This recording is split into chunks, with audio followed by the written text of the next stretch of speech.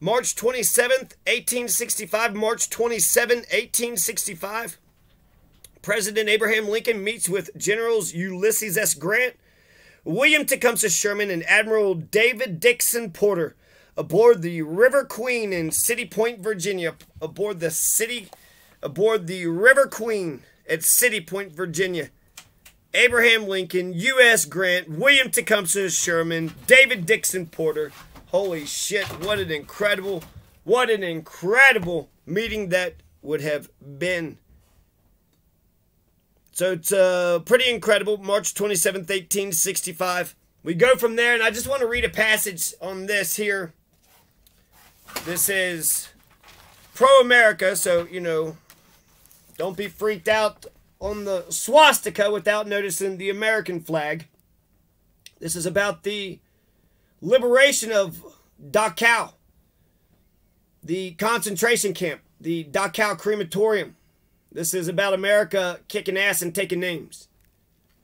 But with a simple stroke of your magic wand, unknown GI of that twilight on the last Sunday in April, you changed all that. You made us suddenly understand that the world was still composed of human beings, that there were still men who were ready to give up their lives to save ours without trying to strike a bargain, without asking anything in return, for you came to liberate American GI. G.I. Joe, you came to liberate us, not to conquer.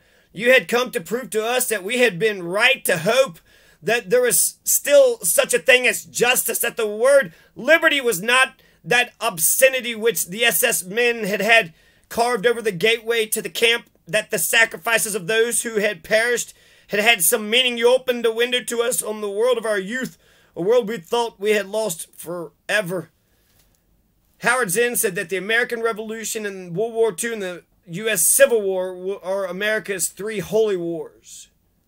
And if you disagree with those wars, are there any wars that you think are justifiable? Because those would be the very few. That would be only... I can't think of another war offhand that I approve of or that I agreed with in American history. I'm sure there's one or two. If the Germans had suddenly taken down the fences and left us free to go, if the SS men had suddenly deserted the camp, if the Gestapo had seen us quietly and safely home one after the other, maybe our joy would have been as great, but nothing in us would have changed. It was you, unknown GI, coming from the shadowy edge of the field with your submachine gun in your hand. You carefree, brave, and daring GI who made us men, who made men of us again. In ancient times, Carrara, marble pyramids might have immortalized your name. Pouches filled with diamonds or gold might have seemed to you a more tangible proof of our gratitude. Nevertheless, unknown GI, G.I. Joe, first as you were out of a great army, your true reward must always remain our shout of gratitude that day 20 years ago. Thank you, thank you, thank you in my name, in the name of all those who you found still alive on that afternoon. Thank you in the name of the hundreds and hundreds of thousands who died before you came, but whose spirits were still prisoners in the limbo of that Dachau crematorium. They said G.I. Joe, they imagined he was chewing bubblegum when they first saw the first G.I. Joe come across the... And then when they saw that the Nazi prison guards, they basically conquered the prison, and they had the prison guards, and once they found out who the SS people were, the American troops, we just, you know, went ahead and shot them. And they were saying, oh my gosh, that's a little barbaric. The fucking concentration camp was fucking barbaric. So, summary justice, right? They went through all that fucking shit, and now that piece of shit that fucking tortured them, enslaved them, oppressed the shit out of them, just because they were liberals, communists, Jewish, just because they were homosexuals, just because they were liberals, just because they had liberal, left-leaning, communist beliefs. We should feed everybody. Everybody should eat, like Jesus. That's why you're going to put them in. Jesus was Jewish. You would have put Jesus in the concentration camps? That's stupid. That's dumb. The GI's hesitation didn't last long. He retraced his steps, accompanied now by some 50-foot soldiers.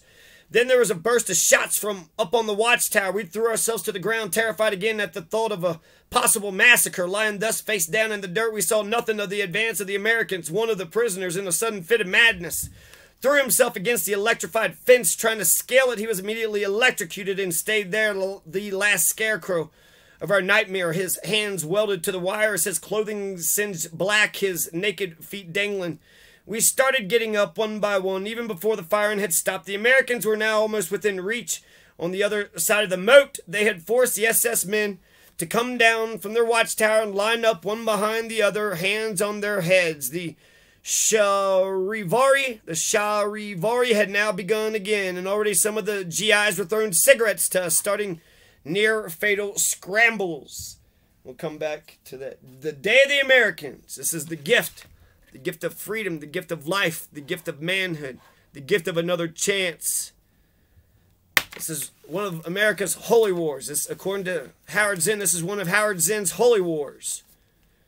The Civil War, World War II, and the Revolution. And actually, he wrote that article saying we should imagine ways, peaceful ways, to get beyond war. So he was saying those are America's holy wars. Could we have done some things differently?